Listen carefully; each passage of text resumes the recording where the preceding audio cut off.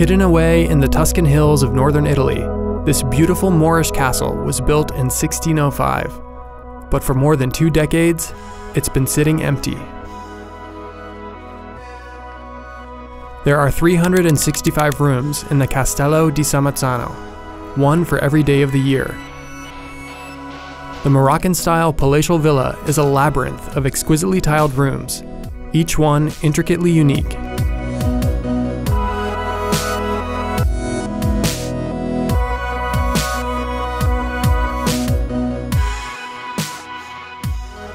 The castle was once a luxury hotel, restaurant, and bar, but closed its doors in the early 1990s. It wasn't until 2013 that a local nonprofit committee was founded to help raise awareness for the increasingly decaying castle. They have no ownership of Sammezzano, but they help to arrange and promote rare public openings.